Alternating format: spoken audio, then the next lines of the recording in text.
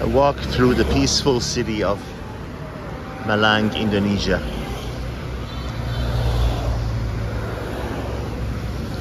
What you see is what you get.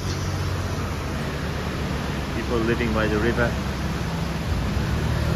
going about their life. I have no idea what's gonna come into my field of vision here and the lens of this camera. But I'm sharing with you what I see.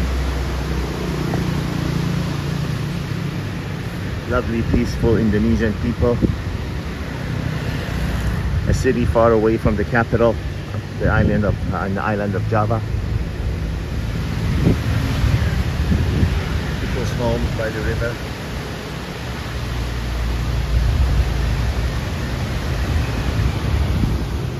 It was raining hard last night.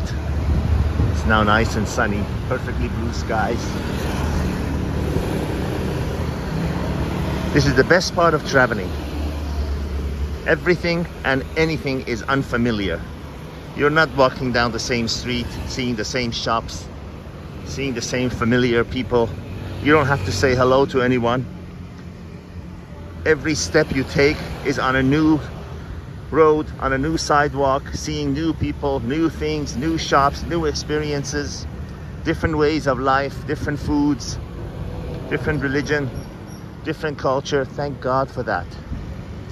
What a terrible life it would be if you experienced only one way of life all your life. What a terrible prison that would be. People always ask, how do you manage to travel?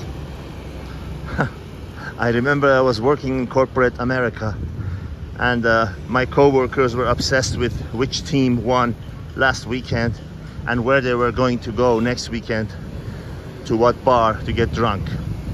And they would ask me, why don't you come with us? I said, no, I booked my trip to, at that time I guess I was going to Rio de Janeiro, Brazil.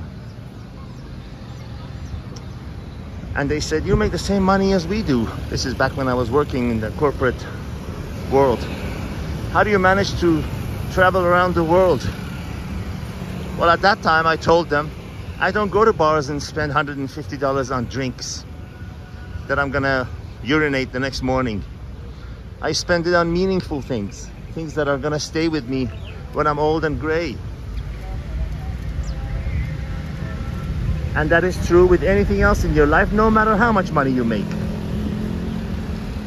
If you want something to happen in your life, make it a priority, like I've said before.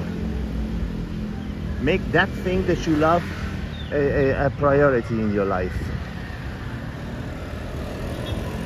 And sacrifice everything else towards accomplishing that priority, and you will accomplish it.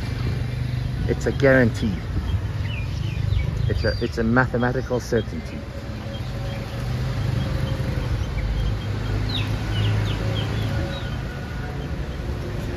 It's really as simple as that.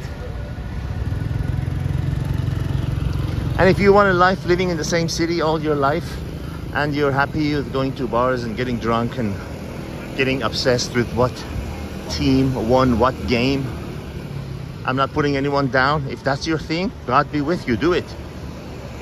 But if you want an adventurous life of traveling around the world and affording yourself the best education by far, which is gained through world travel, there is no substitution for it, then you can do that too. And how you do it? By making it your priority. I remember, I'll leave you with this story. I remember I was working again in corporate America, another office, another time, and I had a picture of the car that I wanted pinned with those push pins on the wall of my cubicle.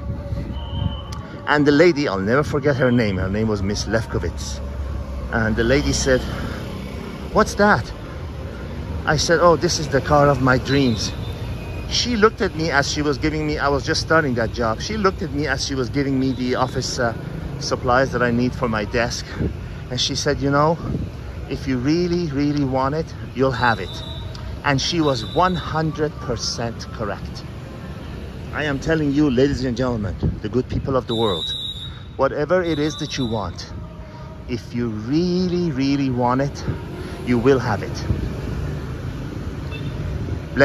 Interpret that as you wish. Be it material things, be it, let's say, losing weight.